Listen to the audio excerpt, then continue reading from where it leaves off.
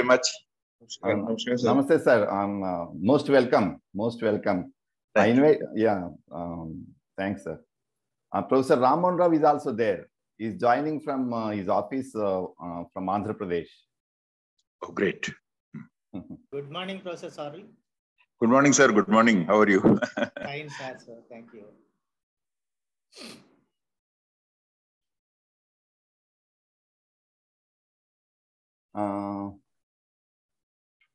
Then I think we will start, sir. We will start because it will take maybe 5 to 7 minutes time for formal introduction and other things. On behalf of Mizoram University, on behalf of Honorable Vice Chancellor of our university, and also on behalf of UGC HRD Center, Mizoram University, I welcome all the participants to this one-day workshop, and my special thanks and my special greetings are due to Professor K. Rama Mohan Garu and also Professor G. Sorel. And these are the two eminent speakers who are going to speak on the theme that is, this workshop is about motivated, energized, and capable faculty. I think this is a phrase we have taken from the NEP document 2020, and chapter 13 of NEP 2020 deals with the motivational aspects of teachers in higher education institutions. And I really appreciate our HRD Center for choosing this particular theme because there are many seminars happened and many conferences happened on NEP 2020, but most of the seminars, they focused on the technical aspects of the NEP. But this is one kind of human aspect and human factor, because we are all in the process of implementing NEP from this academic session.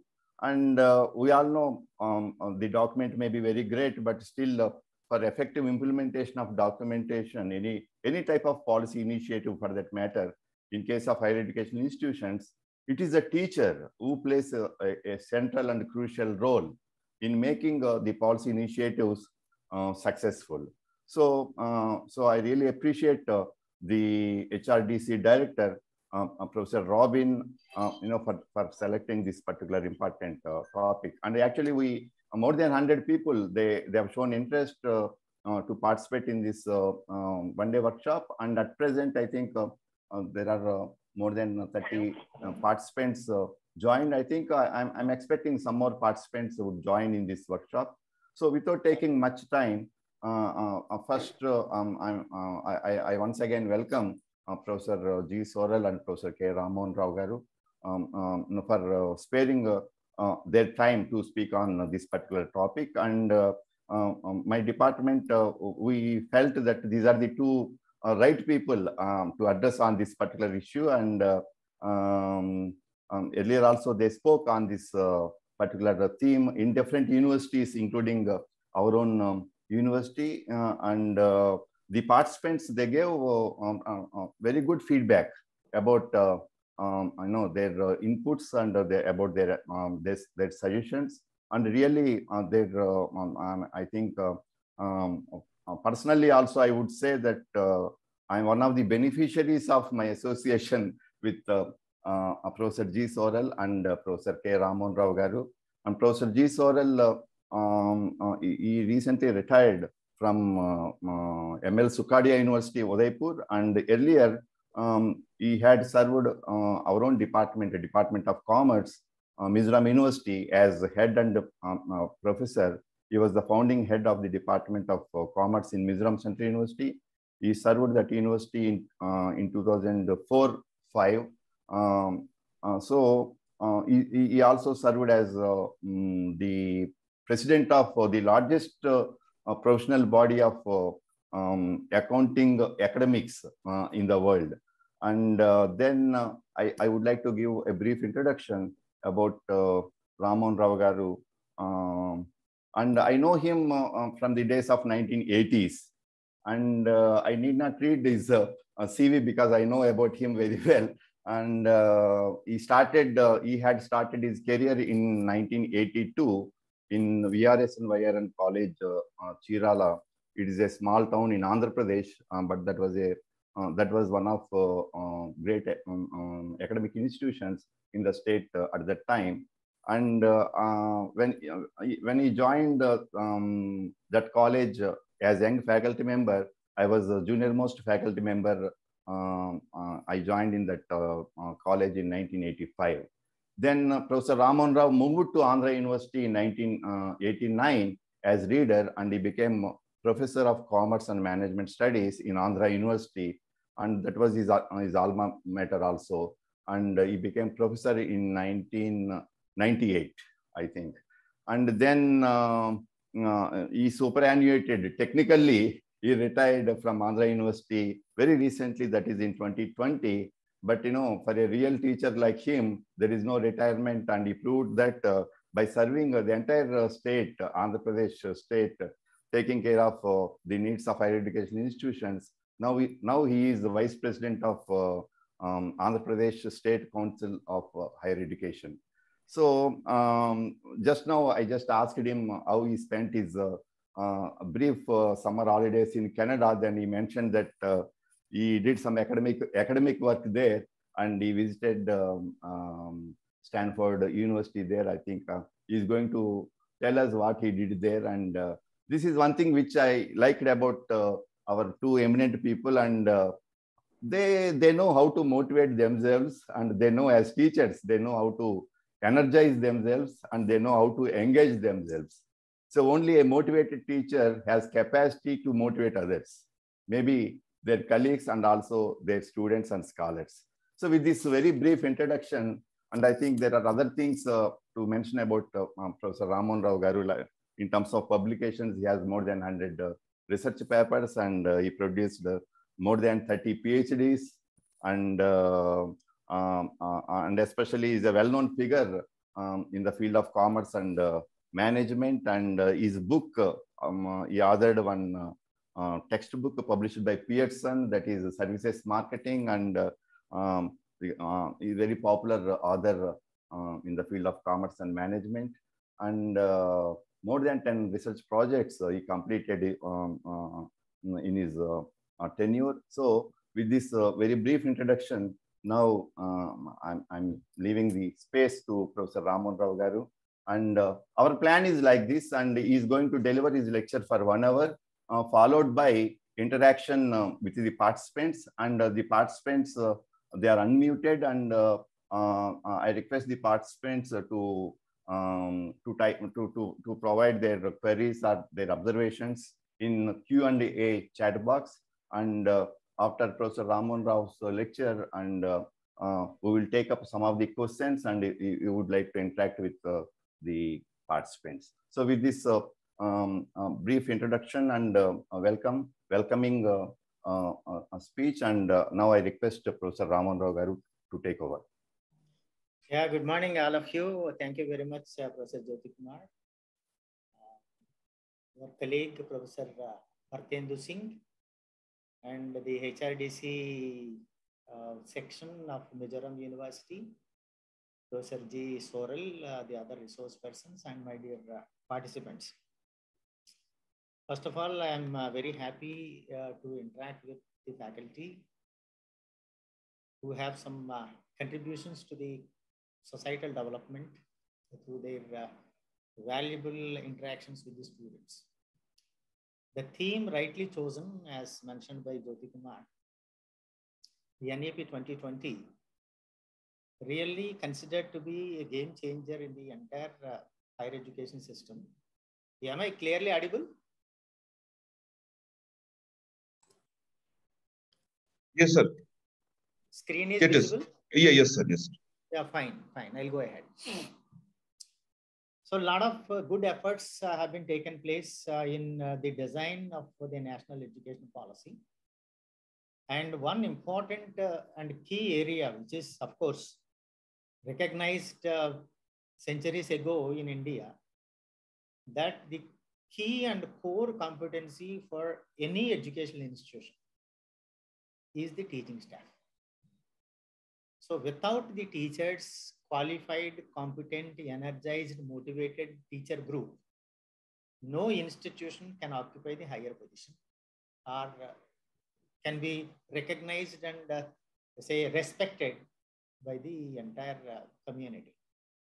So if any institution, university or college wants to get recognized globally, they should have a team of motivated, energized, capable faculty.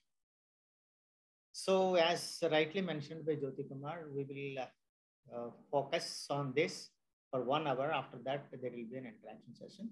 So my presentation today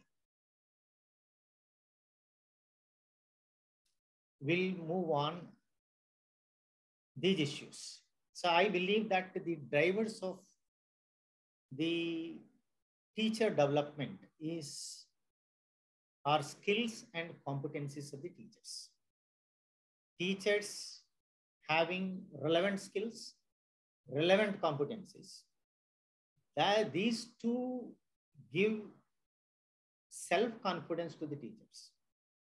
Only self-confident teachers will get motivated to teach, to contribute to the academic field. So self-confidence is very important. And for that, they should continuously upskill themselves and build relevant competencies. So what are the key issues for that? One is teaching learning abilities. Second, as all of you know, that we are now in 21st century and education 4.0, industry 4.0 are directing us to make technology intervene into teaching, learning, and evaluation processes.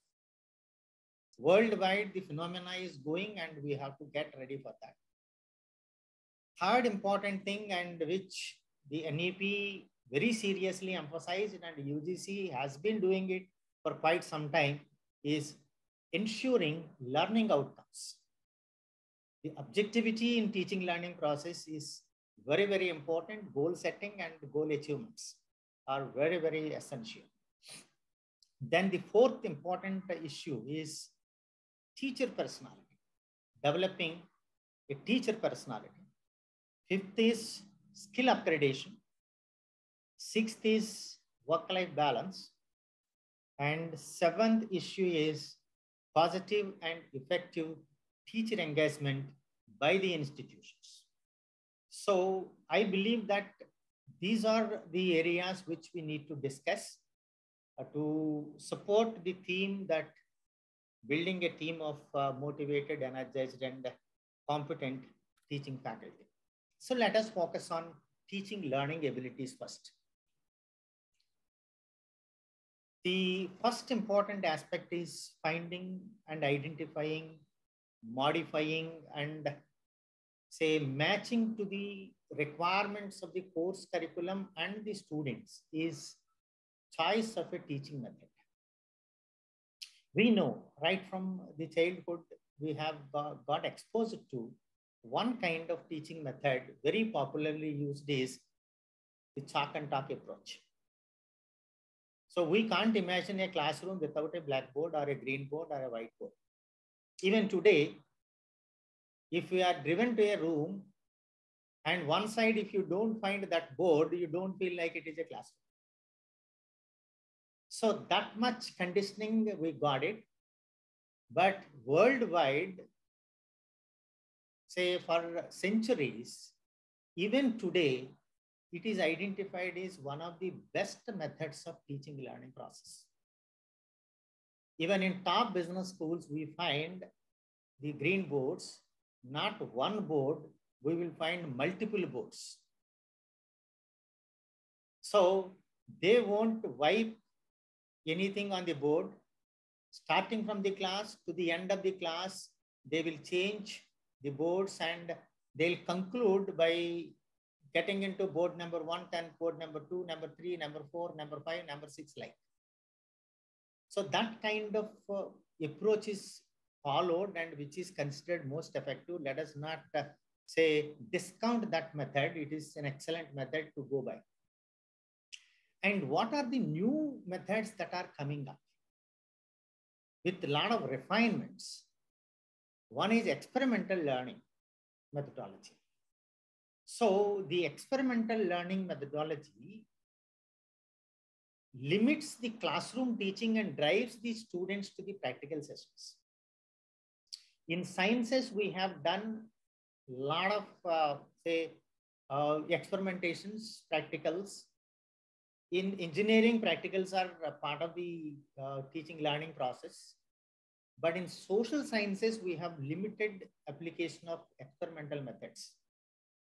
But greater application is for experiential learning, making student connect to the situation and make the student experience the situation and learn from the situation. So how a teacher can create an experiential situations to the student. Say you can create experiential situations within the classroom, outside the classroom, by making the students connect to the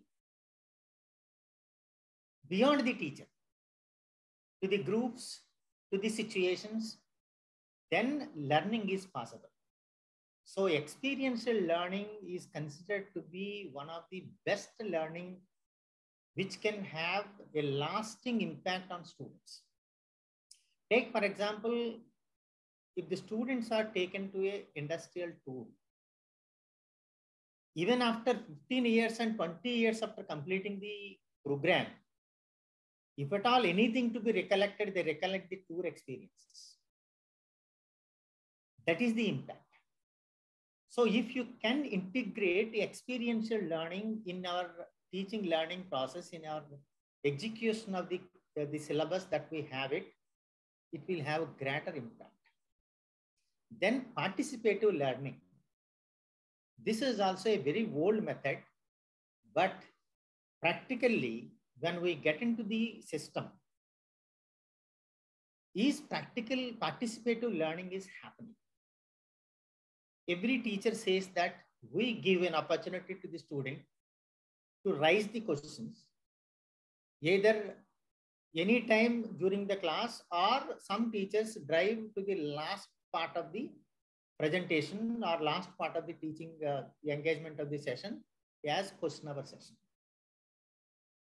But frankly speaking, very few students will raise questions, and the same students will raise in all the sessions, not the rest of. That means almost 95% of the students never try to raise questions and say expose themselves. They don't have enough confidence to raise the questions. So question answer session is only one part of participative learning. You can explore so many other things. So participative learning is not a dialogue, need not be a dialogue between teacher and a student. So how you can make a student thought process connected to the thought process of the teacher? How you can connect the flow of the content with the students continuously without any break? Effective listening from the student side itself is a participative learning. So if you make the student think continuously in an active process, that becomes the participative learning process. So I suggest to many faculty members whenever I interact with faculty development programs, see, we are in a semester taking 1 hour sessions, nearly 60. If you leave the examination, other things apart, at least you will be having 40 teaching sessions for the, let's say, arts and commerce management, maybe 30 sessions for sciences and engineering. So at the end of the program or at the end of the semester, if you ask the student to speak about 5 statements of this subject. How many students will give 5 relevant correct statements on the entire course paper?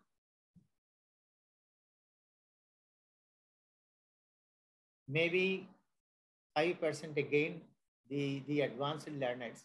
95% they do not make any one statement, though they have some broad idea. The ambiguity is there, so they cannot make some statements on that. So my advice to the teaching faculty is that when you are going for a class taking for 40 minutes or 60 minutes, in the content that you develop, at least make 3 or 5 statements which you insist the student to learn that, understand that, record that in the mind. So number of times you have to repeat, and the system, say for example, if there are 40 sessions, 40 into 5, there will be 200 statements on a course paper. It's a great learning. Even if it is 3 statements, 3 sentences, if they learn, that even becomes 120 statements on a course paper. It's a big learning. So we are not making the student or showing the right path to the student to participate in the process. We are trying to make them emotionally connected to the time that we are spending in the classroom. So this is one way you can make the student recognize the statements whenever they are proceeding in the session. So you can distribute those 5 statements or 3 statements in the beginning of the session. So every student will be having those 5 or 3, and they are trying to make note of them. That is one thing. Then you can make certain blanks given 10 or 15 learning points from the class. Let the student fill the blank when the session is going on. So throughout the session, they should be attentive to find out the thing. After that class, you can collect and you can see how many students could catch the right words at the blank spaces. Of course, you have seminar, group discussions, role plays wherein the students will have greater participation in that. So participative learning is an important method that we have to implement and adopt. Blended learning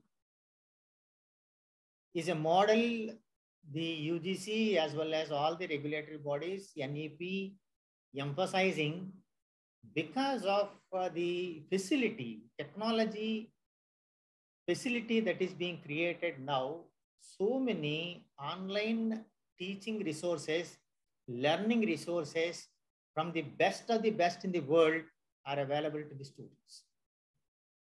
Now we have to integrate them in the teaching learning process to have an extended learning to the student, to have a different kind of understanding from the student, and to have some questions on the learning process. That is also an important element. Then gamification, this is also, we are doing it for quite some time in a very, very limited way. But now you have technology interventions. So many games are created for learning of various course materials. So games are again make the student participative in the process, experience in the process. So the 2 kinds of things happen with gamification. And another method, which are very, very old method, but continuously considered very, very strong, say impact creating method, is storytelling.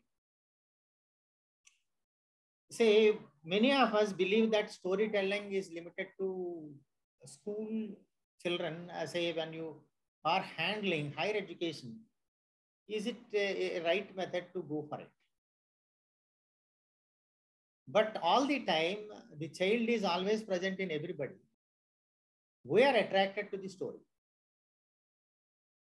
So we are attracted to the entertainment industry. If you look at every time, we wanted to take the presentation in a story model. So we have gone through a number of stories right from our childhood. And what the purpose of a story, that is the key element. The purpose of the story is given at the end, that is called narrative of the story. That will be one sentence only. And on one sentence, people build up a large story. Say, if you directly make a statement of that sentence, students may not take it that effectively. But if a sentence is followed by a story, then people learn many things of it. So we have to look at how to develop a story. So if you go for a critical analysis, every story will have a beginning. And in the beginning, what happens? You will try to confine to a few variables, eliminating all other variables. So the characters and the scope of the entire subject is defined in the beginning of a story. Then you try to create a drama, interactions between the variables and the outcomes of the variables, either positive side or negative side. And you are trying to make a connect and flow in such a way that there will be some kind of suspense, some kinds of movement from one stage to another, step by step, logically, and every outcome is beyond the expectation of the audience, a learner. A teacher unfolds every logic and makes the student understand the logic and finally narrate it to the outcome. So the entire organization of the episode, that really creates an impact on the student to take the 1 point, 0.1, 0.2, 0.3, 4 or 5 like. So one method may not be sufficient for dealing the entire course. We may need to pick up the right methods or combination of the methods depending upon the scope of the topic or theme that we are interacting with the students. That is how we have to move on. So now we got the technology element in teaching.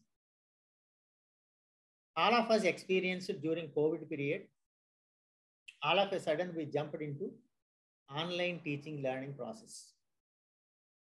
We had many challenges, students have many challenges, and the challenges led to a lot of frustrations. And now, of course, we are thinking that the pandemic, seriousness of the pandemic is over and offline programs are now on. Every institution wanted to leave this technology element and get into physical classroom interactions with the students. But this is only a temporary phase. The changes that are taking place in the world, particularly in the employment market.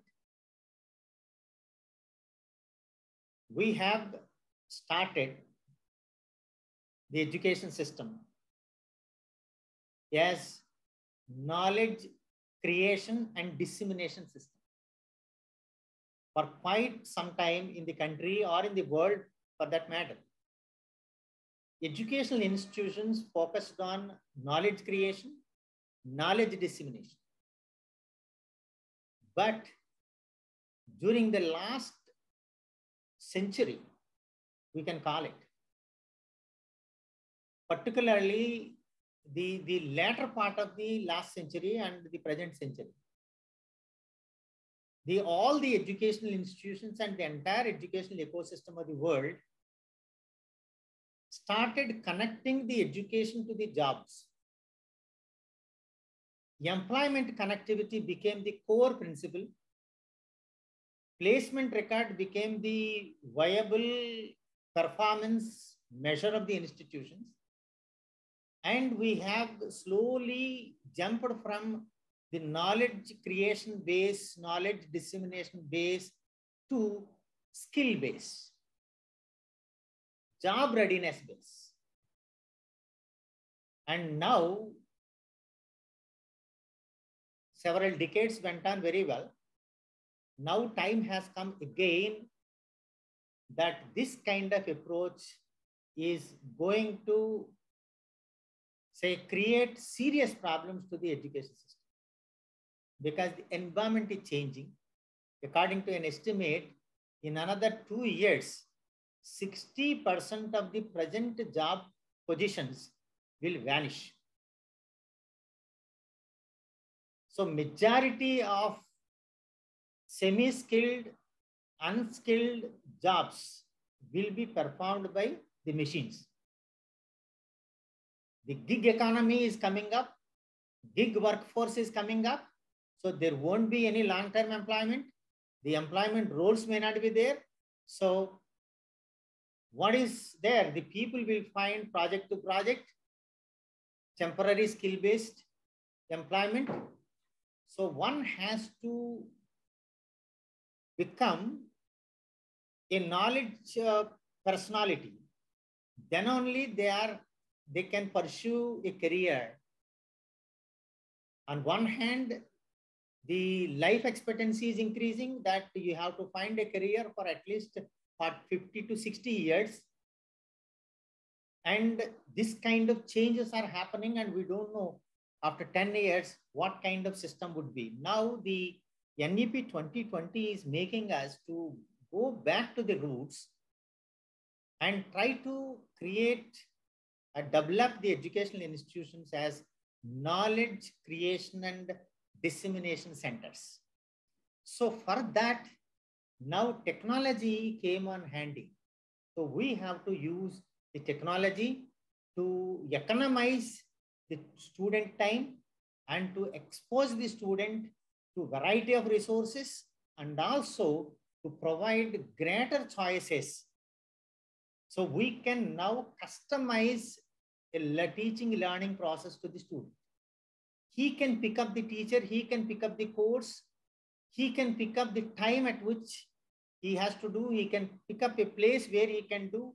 So a lot of personalized teaching learning process, the technology is facilitating. So the teachers should become a tech savvy personality. That is another important aspect.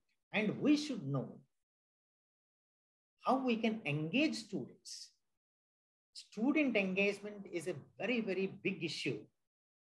You can engage a student while he is in your class or she is in your class for a certain time.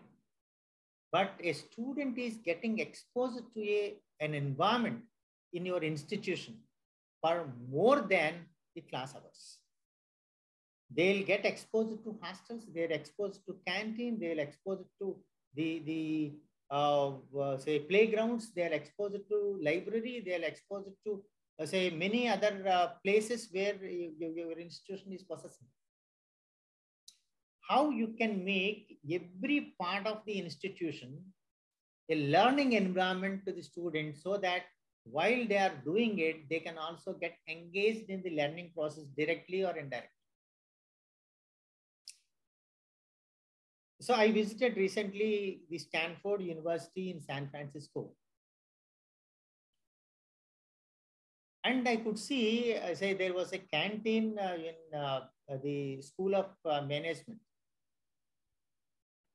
And in the canteen, many students are sitting and taking the food items. And there was an electronic display board, a huge electronic display board. And in that display board, there appears around 500 plus English words. And every word ends with LY on that day. Another day, you may have another set of words ending with another letters. So the students, I observed, who are engaged in having the food stuff, they are observing the board and trying to find which letter they know, which word they know, which word they don't know. And immediately they are opening their smartphone and looking at the meaning of that.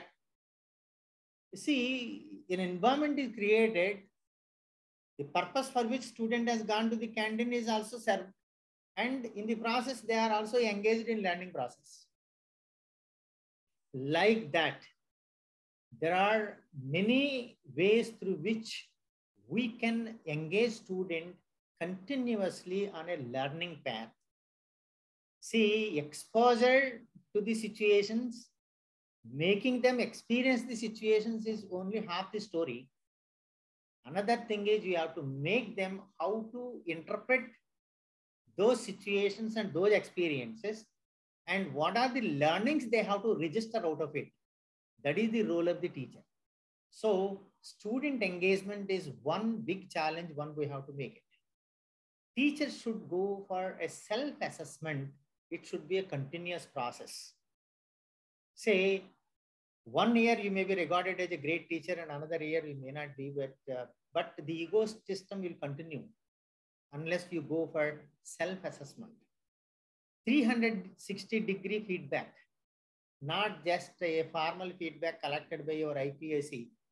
You should have your own feedback system through peers, through students, through other resources. Whenever you got a chance, try to have the feedback, and again you should decide on which areas I should get feedback. So key touch points that you have to identify and try to see, collect, if not regularly, at a different time intervals, whenever opportunity comes, look for 360-degree feedback. Teaching beyond syllabus. It is real responsibility of the teacher. They should go beyond the curriculum. And see, nowadays, the students are having greater access to the resources. And whenever when you start, say, describing the topic of the session, immediately they are typing on a Google search and trying to find out what it is.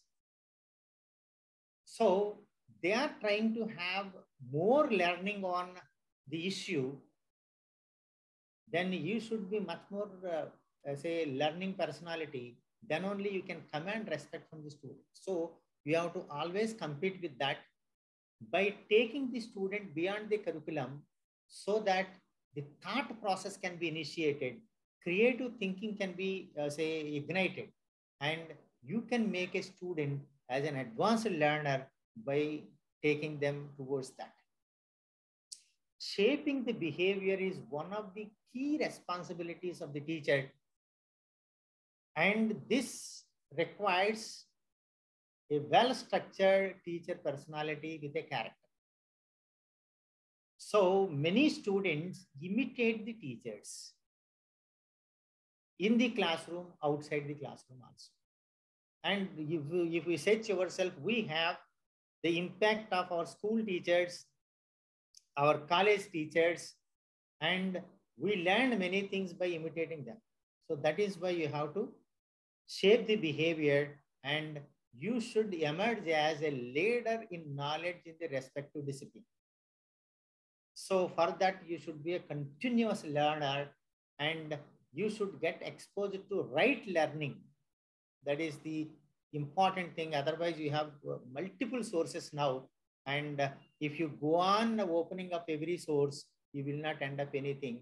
So identify the right sources and try to acquire the right kind of knowledge. So these are the issues that make us effective in teaching learning process.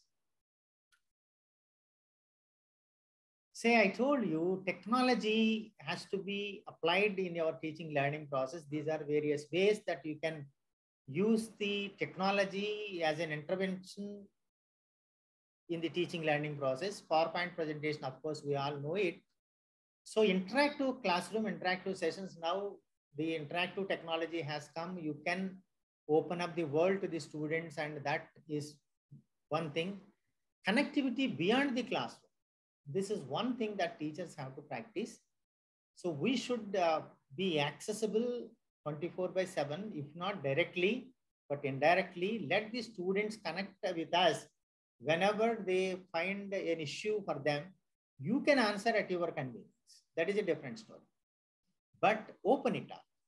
Make the students feel free to interact and connect the faculty. And now the WhatsApp groups or other social media or the electronic media that you have it, that can be used for that.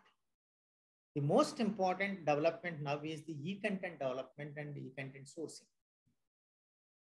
Every faculty member should learn how to develop e-content.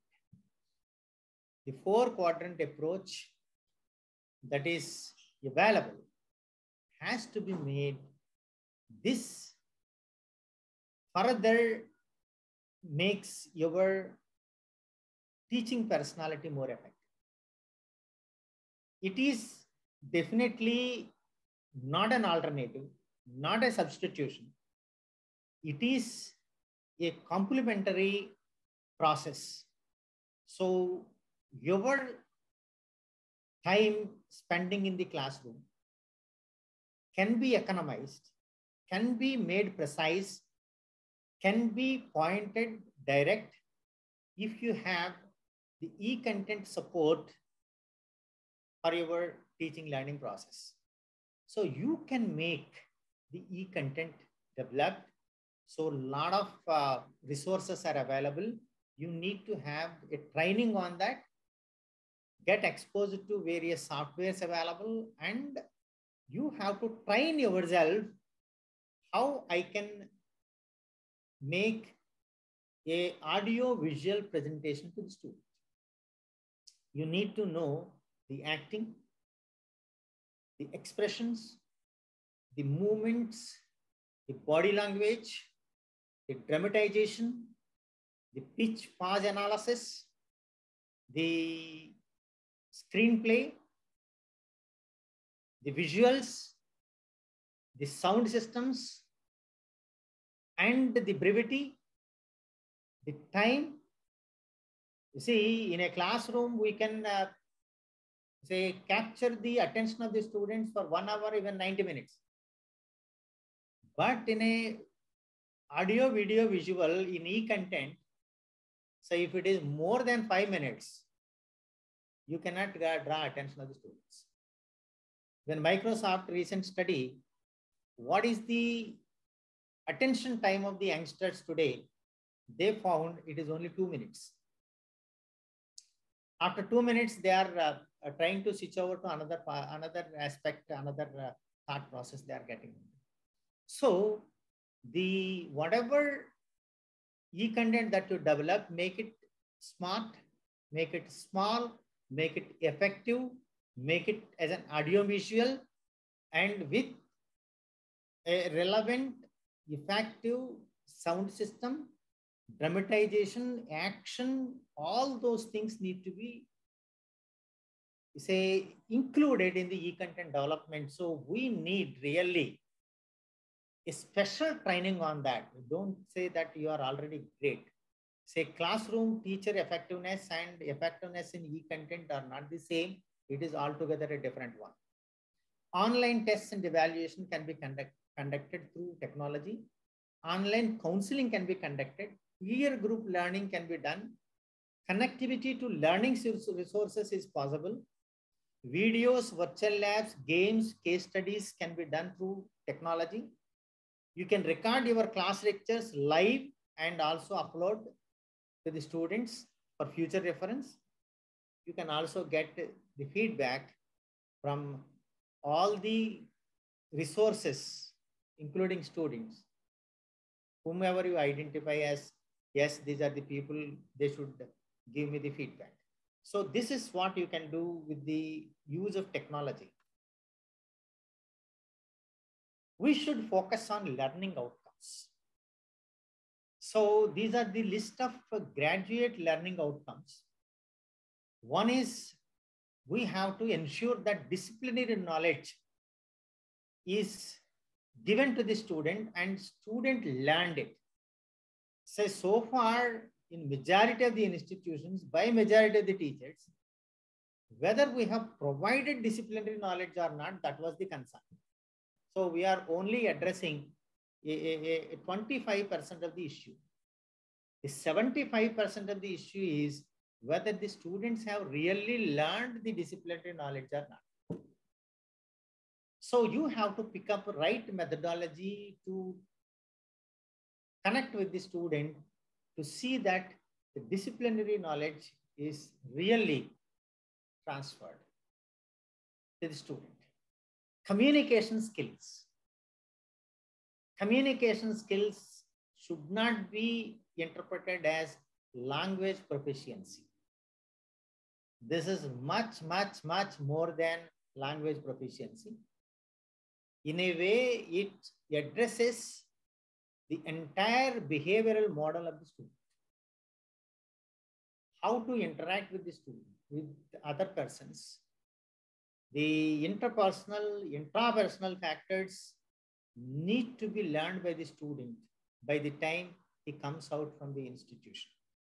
So there shall be formal and informal exposures, learnings. So you should see that your entire interactive process with all will be observed by students, and that should become a model. So by the end of your interaction with the student, they should have the communication skills in your course, in your discipline.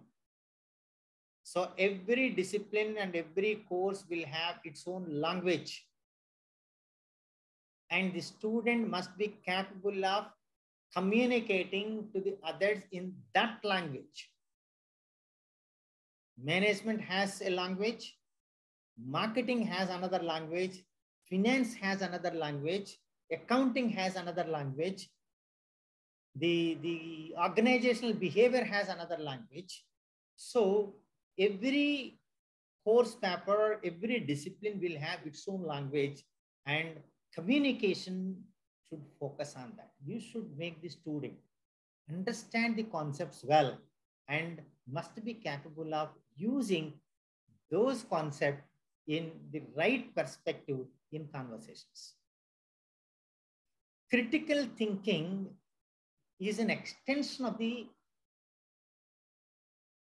box level thinking.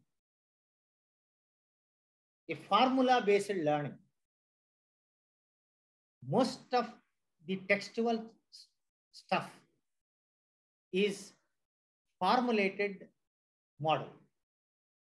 We establish the cause and effect relationships.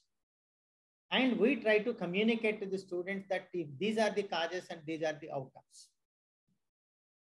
Now a teacher has to drive beyond that. So different combinations have to be the choice of the student to think about. Developing relationships and connectivity with unrelated objects. So the teacher should instigate the critical thinking process by driving the students to a different kind of situational environment to come out with a new level of thinking. Problem solving abilities. This is one 21st century skill requirement. The students must be capable of solving the problems. In management, we use case study method as one of the very, very effective problem solving approaches. Now you have many others. Gamification is also one of the problem solving approaches that we can use. Analytical reasoning. Research related skills. We should also impart research related skills to the students, and we should have research skills first. And then only you can make the student think in that direction. Teamwork, how the students will understand the team requirements, team ecosystem, and do accommodate themselves towards that. Scientific reasoning, reflective thinking, digital literacy, self-directed learning, multicultural competence. I need not explain all these things because you are already well known of these things. If you have any questions on that, you can raise at the end of it. Moral and ethical awareness and reasoning, leadership readiness and qualities, and lifelong learning. So we should ensure the student acquire all these outcomes by the end of the program. So we have to integrate in our teaching learning process all these so that directly or indirectly the student get exposed to them. And we should make the student recognize that this is the leadership quality. This is a moral and ethical learning. This is the teamwork requirement. This is called scientific reasoning. This is called reflective thinking. This is the language that you should make them so that they understand the situation well and they develop their own personalities. We should develop an evaluation system. Of course, the NEP 2020 suggesting that you should introduce reforms in evaluation system. Unfortunately, majority of the institutions, maybe 90% plus, they are driving the students towards examination system only. Examination-driven learning systems. This is unfortunate. Examination is only to ensure whether learning system happened or not. But we are making the students and conditioning the students right from the childhood, only keep the examination pattern in mind and then do it. So testing should be a part of teaching learning process and should happen in such a way that it is a way of life of learning. So we should focus on student-centric evaluation system. Forget about semester and examinations. Now many institutions have realized that we should focus more on continuous evaluation, and continuous evaluation should be student-centric, outcome-based, and there must be some methods through which the student can test himself or herself. Technology is making it. And we should also measure the progression of the student, again use technology, and see that how the student, a slow learner, is transforming as an advanced learner. In which subject X is slow learner, in which subject X is fast learner, and how you can make a student advanced learner in all the subjects, all the courses. That is also an important aspect. Whatever evaluation system you design, it must be transparent and you should have a provision for grievance redressal. So developing a teacher personality, a teacher should be a trainer. What training the teacher give to the student? The training is on learning methodology.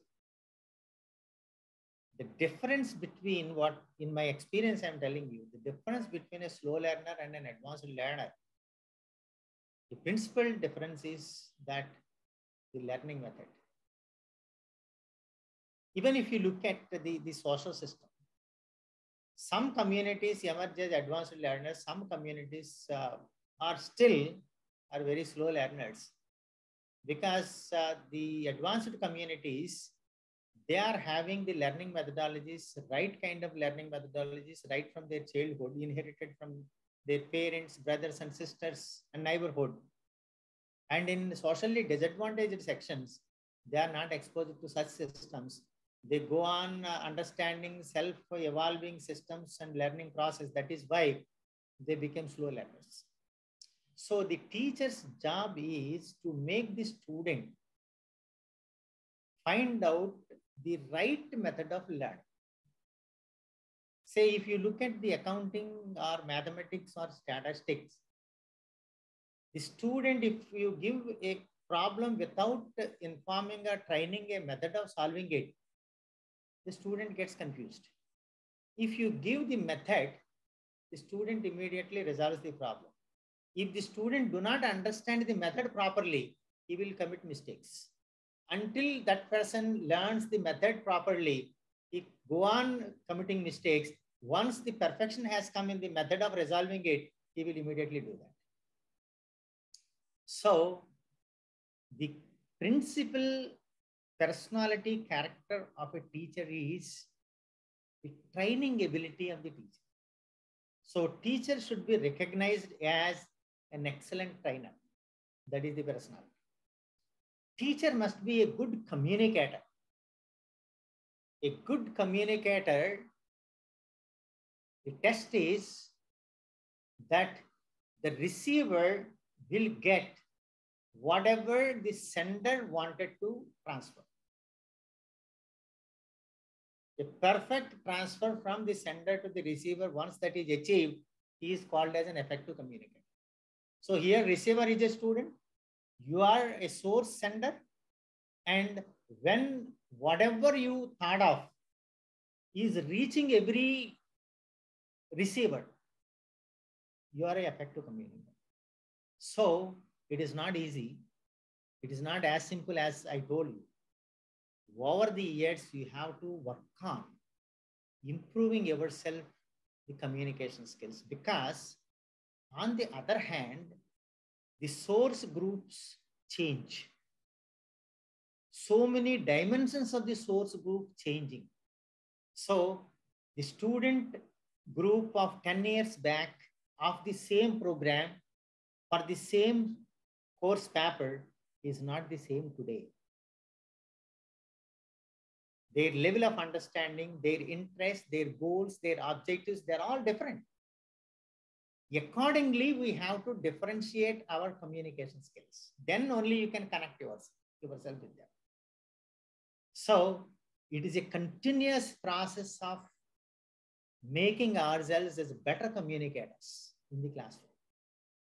We should have a passion towards teaching and learning process. So it is not just a job, a mechanical job.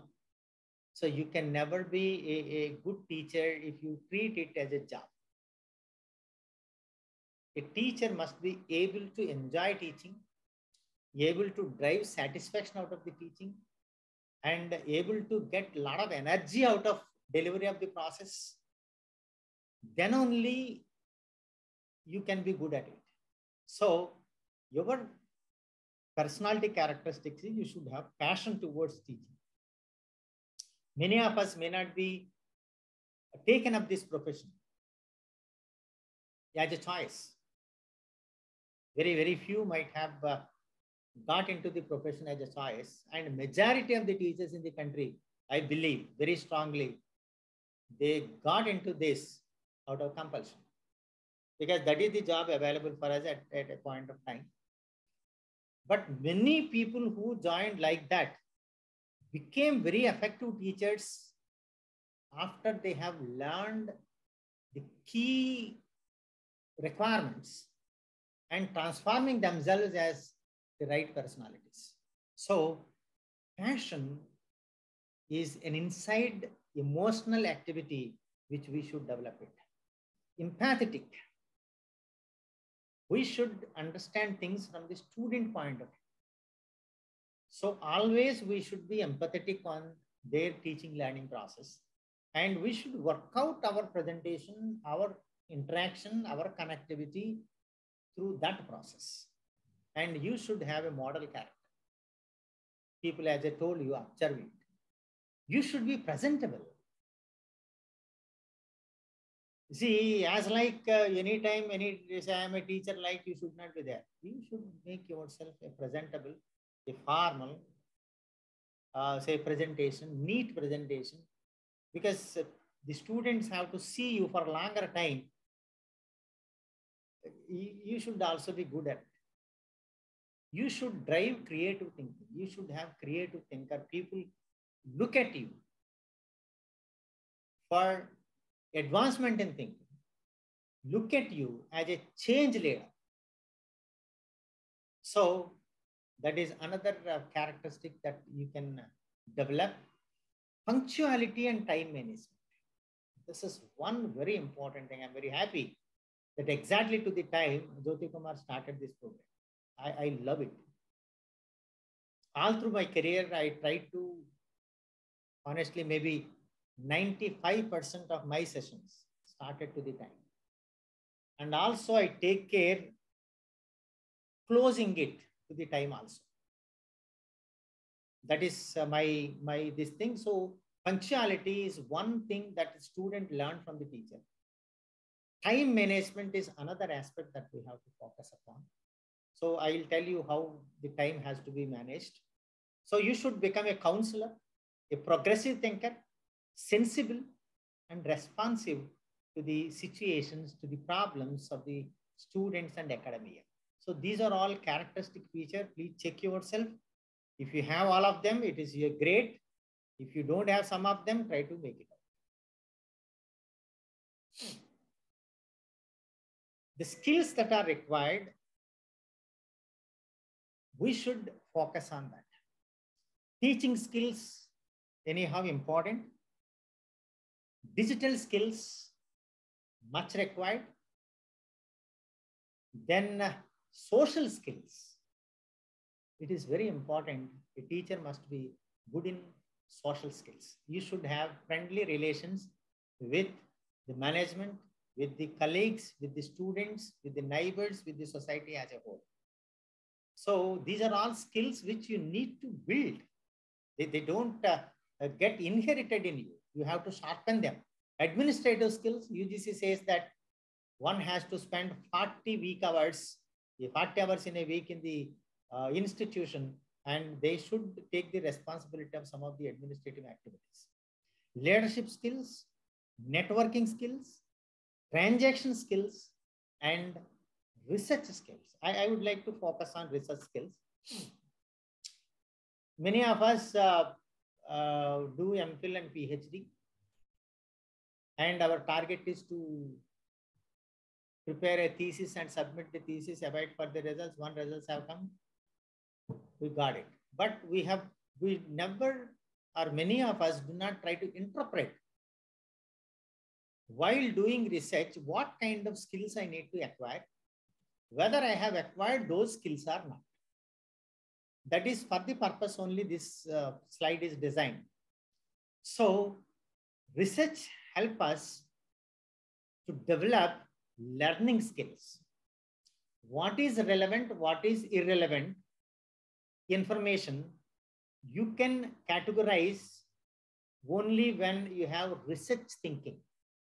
So many research scholars waste their time if they don't have the right kind of learning skills.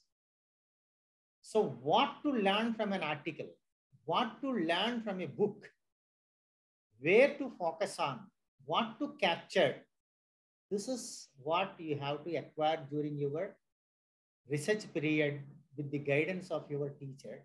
And from the research guide, you have to pick up this. Developing analytical skills. How to analyze a particular situation, a particular issue in different dimensions. What are those dimensions? How those dimensions change from time to time? What are the advancements in analysis that is taking place? You have to continuously upscale your analytical skills. So what are the technological, methodological support that we have in analyzing things? You have mathematical models, you have statistical models, so many things, econometric models, so many things are coming up that to analysis. So you have to check in your discipline, relevant analytical skills, I got it or not. Improvement in writing and presentation skills. Thesis writing and presentation of the facts in a systematic, logical way and in a presentable way. This is a skill. Project design skills. So while after completing your thesis, you must be capable of designing a new project. Right from the preamble to the conclusion, expected outcomes, everything you must be capable of designing it. skills of drawing inference and concluding a problem with a solution. This is another important learning that you should have from research. Investigation skills. Where to start? What are the key points of investigation? Why we are identifying those key points? And what are the outcomes that we are expecting, whether outcomes are really achievable or not? What is the limiting factors for us? How you can go about investigation? What are the resources? Those things we have to make it. Differentiating relevant with irrelevant facts. And most importantly, a researcher should learn the diagnostic skills, problem definition, identifying the crux of the problem and working towards it. So these are the research skills that are expected from a research degree holder among teaching faculty. Let us see this work-life balance, which is very important for having motivation and energy inside. So we have to address the personal needs, family needs, occupation needs, relationship needs, and social needs. These are the 5 important needs for which we have to allocate sufficient time. If you allocate disproportionately this time, then the life balance will not be there. So personal needs are acquiring new knowledge, meeting to health, physical fitness, health related issues, and entertainment for yourself. These are all personal needs.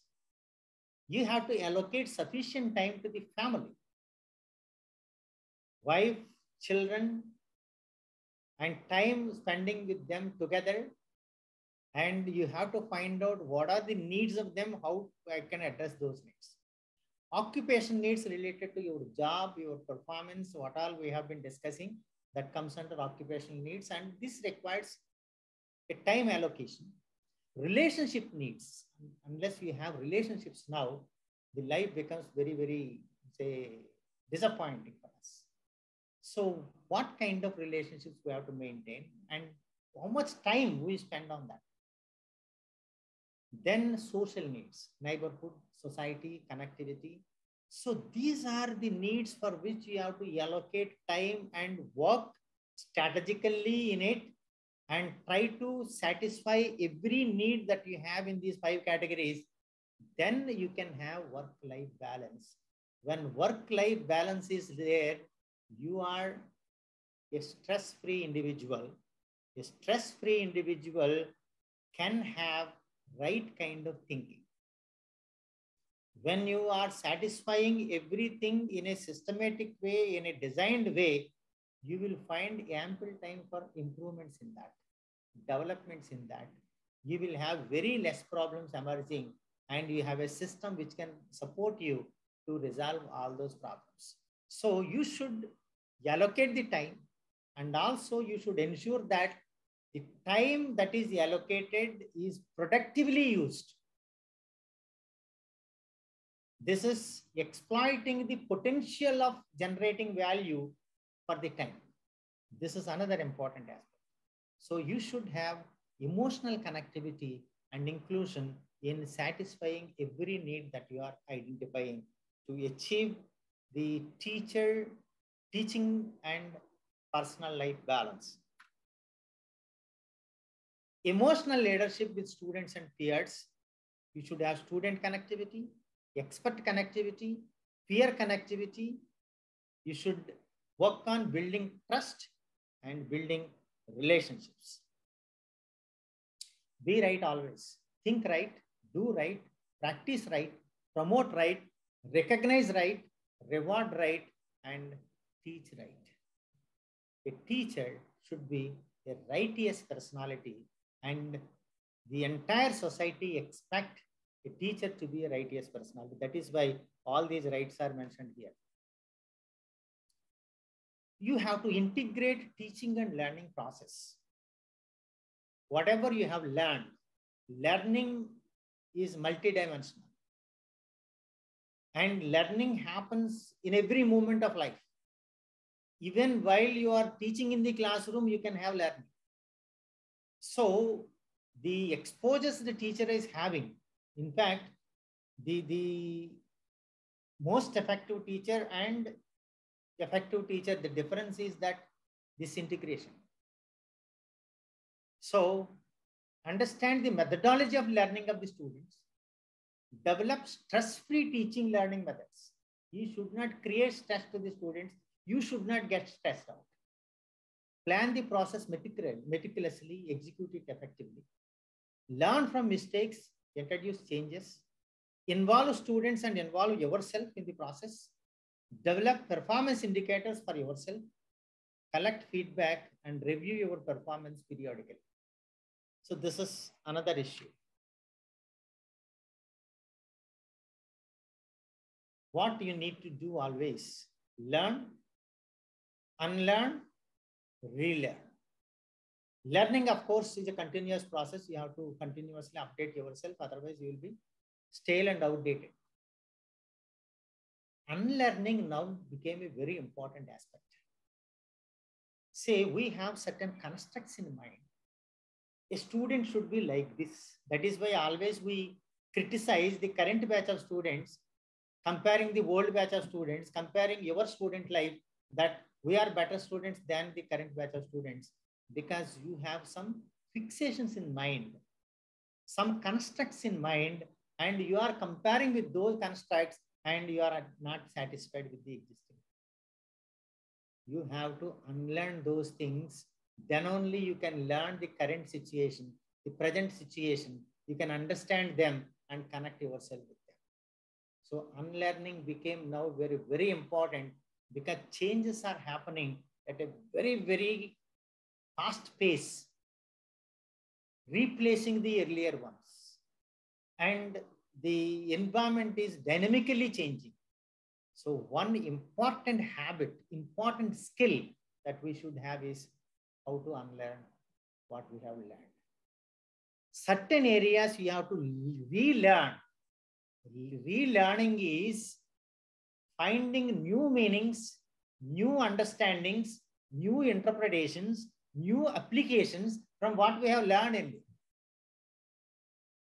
So you have to re-examine things, re-engineer things, and you can have new interpretations, new applications, you say new thinking thought process generates out of what you had already in you. So these are the things what I believe the institutions have to do. Develop a quality learning ecosystem in the institution to make the teachers motivated, energized, and capable of making it. Learning ecosystem to the teachers, to the students. Both are important. So you have to discuss with the faculty, identify their learning needs, and design an ecosystem which meets all of them.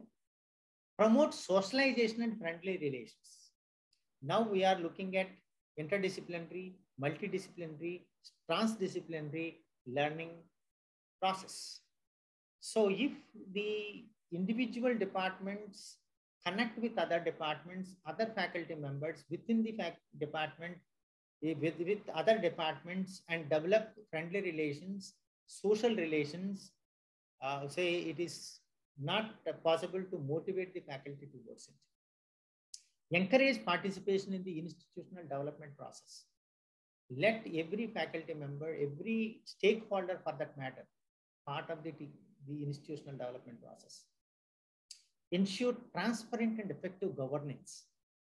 People should believe that they are supported by governance, but not controlled, victimized by the governance system.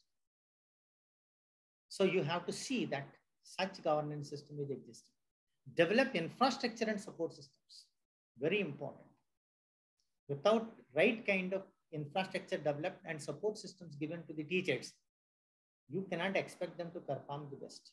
Of course, the teacher can excel without any support, but the present day system You cannot exploit the potential of the teacher to the highest level without having right kind of support systems present. Empower faculty, let them work freely, happily, take the decisions and become accountable by themselves. That kind of empowerment is required. Recognize and reward the faculty, that kind of system you make it. Let the teachers get motivated by understanding the best performance. Adapt fair and transparent teacher assessment system. There must be a teacher assessment system with a very fair and transparent methodology evaluation process. And finally, ensure employee satisfaction. Employee satisfaction means that you have to meet all the relevant needs of the employee through the system. You have to understand what are the needs. You have to understand what are the changes that are happening in the need system.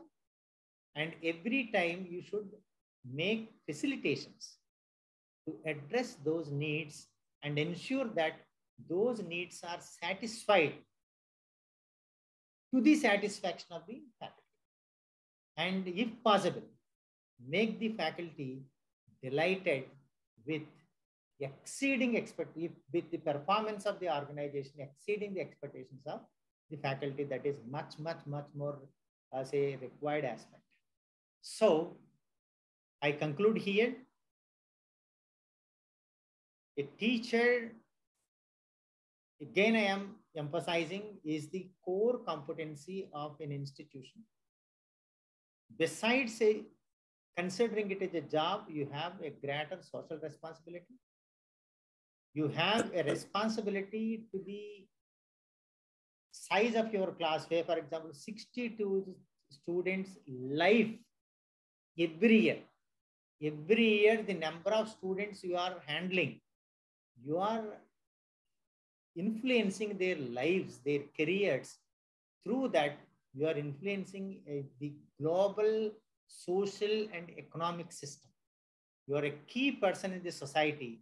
So we have to imagine ourselves much better personality. That is why everybody called teaching is a noble profession. And we should lead a noble life, and we should stand examples for the others to emulate our lifestyle, our personality characteristics, our vision, our creative thinking, and our performance. So thank you very much. Thank you so much, sir. Thank you very much. And you are within the time, but as you mentioned, punctuality is important in beginning the lecture. But for a teacher like you, conclusion you need not conclude punctually. You can extend also, actually. So we received a lot of appreciation from many participants, and they enjoyed your session. And it looks like you emphasized on the basics of teaching learning process and the basics of doing research. But we all know that basics are fundamentals are very much important. Whatever may be the new initiatives of the governments and fundamentals, and we are very keen to stick to the fundamentals. That is very much important. And as teachers, if we adhere to these fundamentals, then, making some improvements and making some innovations is always possible. Thank you so much, sir. And listening to you is also a source of motivation to me personally. And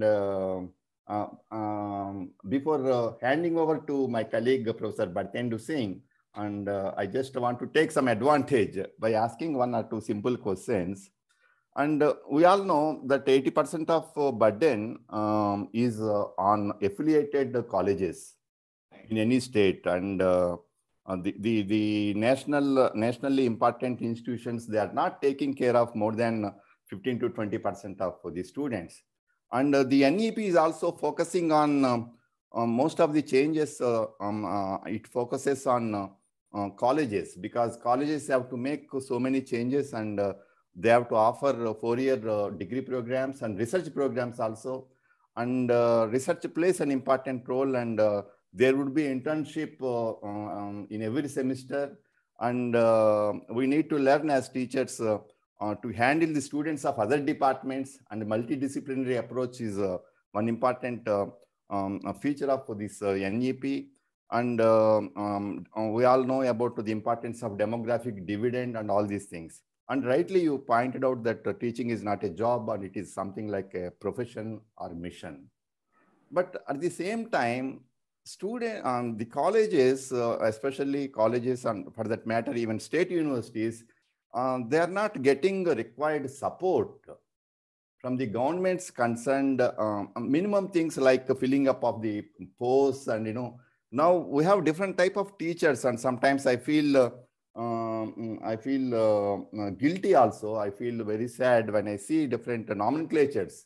There are guest teachers, there are ad hoc teachers, there are part-time teachers.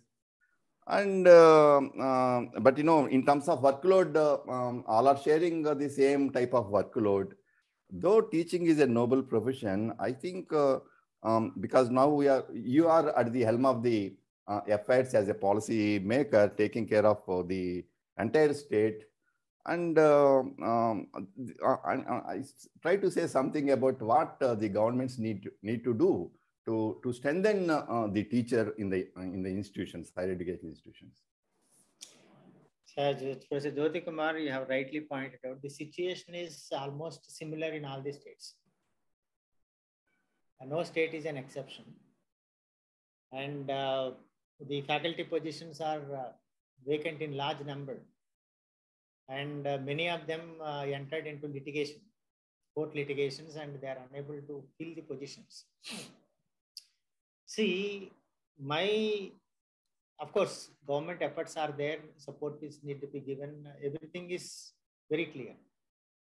But my thinking process is a little bit different. We have to again unlearn the situation.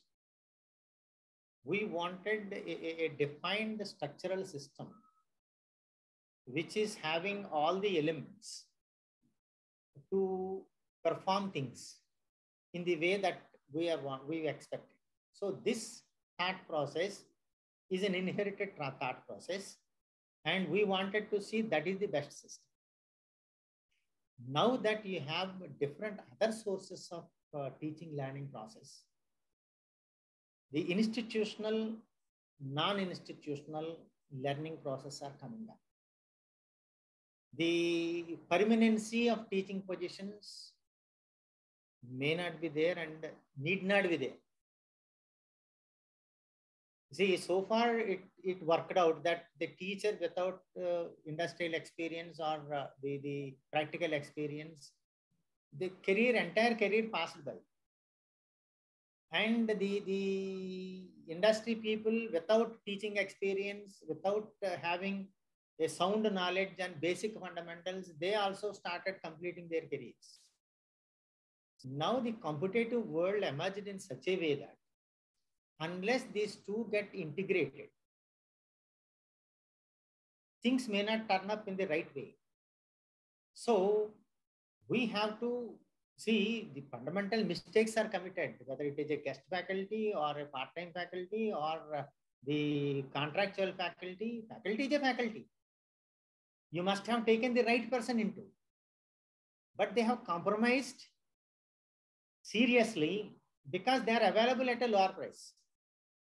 So the commercialization element that made the institutions to go for low-end quality people who are satisfying the qualification mark, they engaged them. If they engage really competent persons by paying competent salary or remuneration for them, if not permanent, we would have seen a different kind of environment in the education system. So what I believe is now time has come. You have to reduce the classroom interaction with the students. You have to minimize the classrooms. You have to make them exposed to the real world, experiment with them, So we are conventionally thinking that we should say transfer bundle of knowledge to them. So many course papers, so many topics in each course paper. In an elaborate way, we wanted to transfer them. But actually, whether transferring is happening, not happening. We are satisfying ourselves, we are satisfying the system, but not actually the receiver. So why can't it be a few learning things systematically, empathically, and totally, and ignite the learning system in the candidate, in the student, to acquire relevant or more knowledge? That process we have not understood because we have a system defined in mind that is the best system. That is where I am talking. The unlearning process is very important. So you have to redefine the entire education structure and system. And where the permanent employees now became a hurdle and a limitation to the system to move on. But of course, now it is the time to redefine the institutional learning, self-learning, and mixing these two. That is, of course, the real essence of the NEP 2020. That is why they are promoting academic bank of credits, credit transfers, and the apprenticeship embedded degree programs. Internalization of education. System. All these ideas came to make the system unlearn the existing system and relearn the thing. Yes. To go for a new system of education in the country as a whole. Thank you, sir. Thank you. Professor Bhartendu, you may pick up some questions. Thank you, sir. Good afternoon, sir. I'm supposed to take up the questions posted by the participants in the session. I found this lecture very informative and very clear from each of the slides. Each of the points were very, very clearly mentioned, and you explained all those points very well. I actually, many points I noted for myself, and I will try to practice. Like one thing you told that for getting feedback from the students, if we give some fill in the blanks kind of statements and let them fill those blanks during the lecture period, and after that collect it and get the feedback. That I never tried. It never come to my mind also. Some other things I used to do, but that kind of feedback what I can get from this fill up the gaps may be very interesting, sir. So I'm going to adapt it for myself. Gamification may not be possible for all papers, but we have to think of that to incorporate gamification to storytelling kind of thing. That actually I practiced storytelling. Tell a story, the same text converted into a story. More students are more relating with those kind of things. So those things very well you highlighted, sir. Learn, unlearn, and relearn concept is also interesting thing, and we all have to do, all faculty members. Actually, we are meant to do this learning, unlearning, and again relearning. So that's a continuous process we have to go further with. One question posted by Subrat Roy ji. He posted a question that similar type of writing is seen in the answer sheets in online mode. How evaluation becomes rational? That is the practice that we are also observing during this COVID period. Online exams and very similar examples, very similar things we are seeing. So if sometimes I feel when answers are correct, it is difficult to identify. But when they commit same mistake, all 40 students are committing same mistake. So that highlights something. So that actually creates a question on the evaluation process. So what is your take on this? Yeah. See, one of the disease in the evaluation system is, say, malpractice. We want similar answers is not a problem if they are right answers. If they are wrong and copied by all, that becomes a problem. See, I do believe that examination system should not be a surprising one.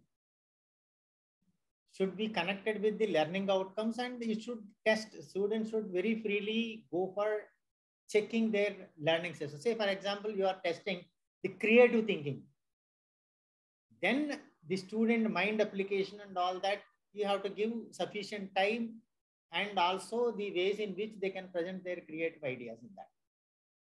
Whether you wanted to make it a concept testing, definitely a fixed set of answers would be there. So you can go for MCQs for concept testing. Say you have a reflective thinking you wanted to test, then descriptive mode. Descriptive mode, wherein whenever you want to use descriptive mode, you should make the student to think beyond certain thing. Some already defined solution or defined answer is not available.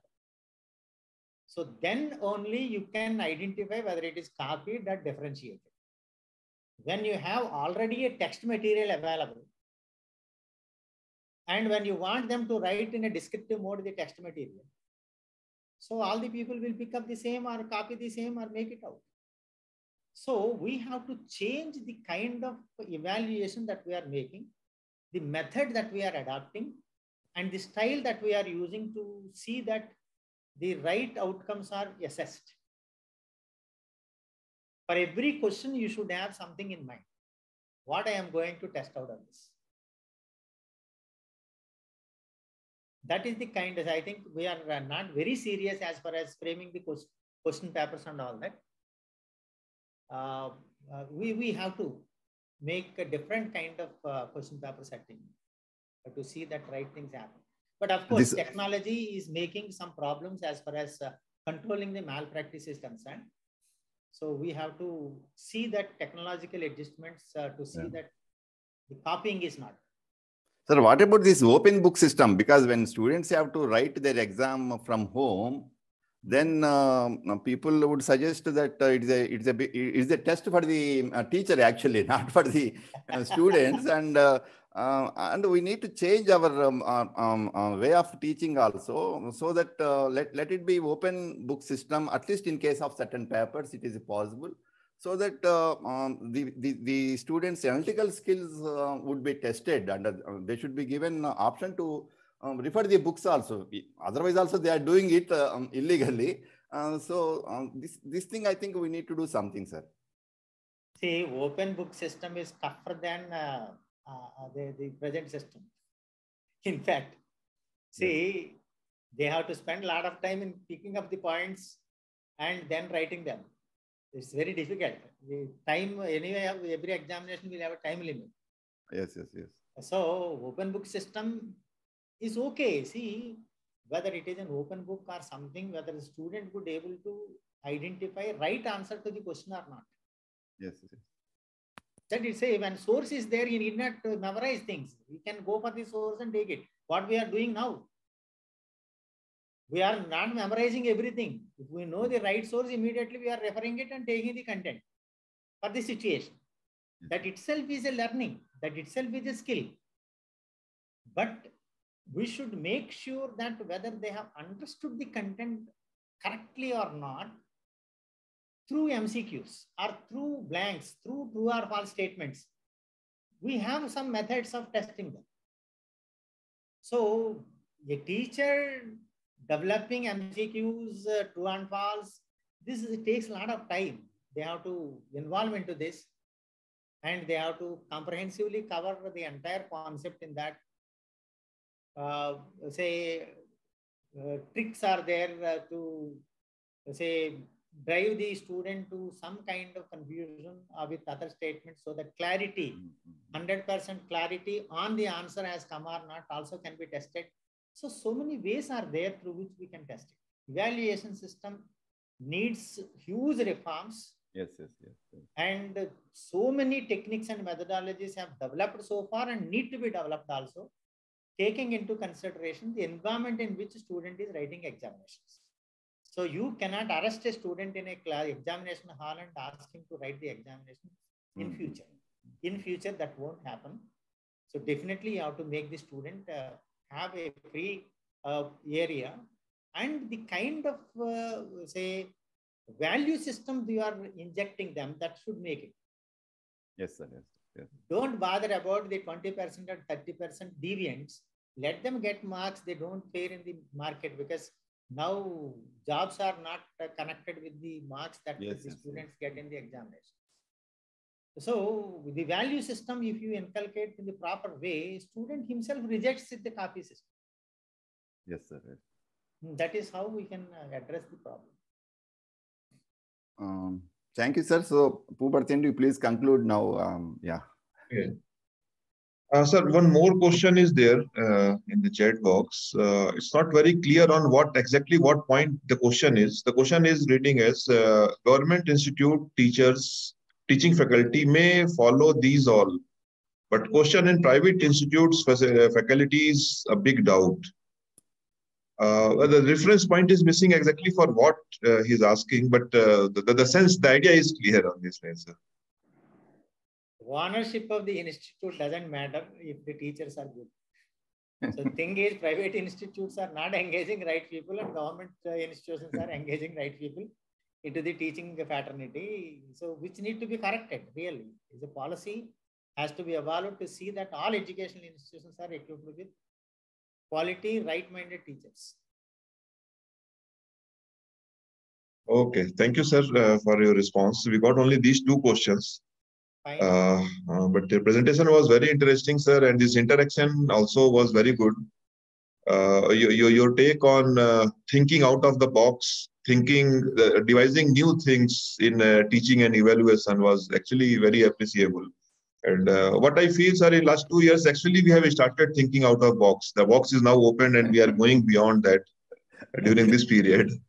And actually, if I share one example, last year I saw one question paper from some of the department of BHU, Banaras University, and it was only two-line question was there. Set a question paper covering whole of the syllabus and answer the same. That was the question. And then I started thinking whether preparing question paper is tougher or answering that paper will be tougher. And I started thinking that the main question will be setting question paper, because unless you cover whole of the syllabus, understand it, difficult to set question paper. So that kind of thing, some innovation we have to bring in our evaluation and teaching process, sir. So, sir, with this, I would like to conclude this session. We are having one more session after this, and we'll start it at 1:30 at 1. And Professor G. Soral will be addressing that session. And before ending, sir, a lot of thanks for sparing your time with this very good interaction.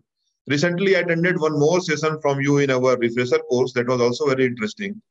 The way you express yourself is really appreciated. And for participants, Professor Jyoti Kumar has already introduced it well, and many of you must be knowing Professor K. Rama Mohan, sir. He has supervised 29 PhDs. He has supervised 9 MPhils. He has written 11 books. He has published more than 90 research papers, and I'm telling about nearly 1 year old data, so it might have crossed 100 now.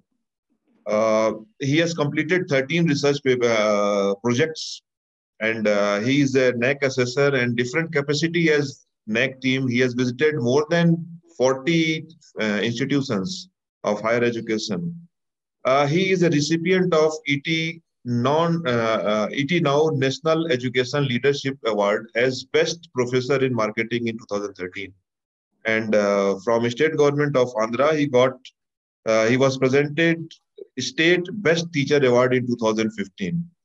And presently he is engaged as, he's serving as Vice Chairman, Andhra Pradesh State Council of Higher Education.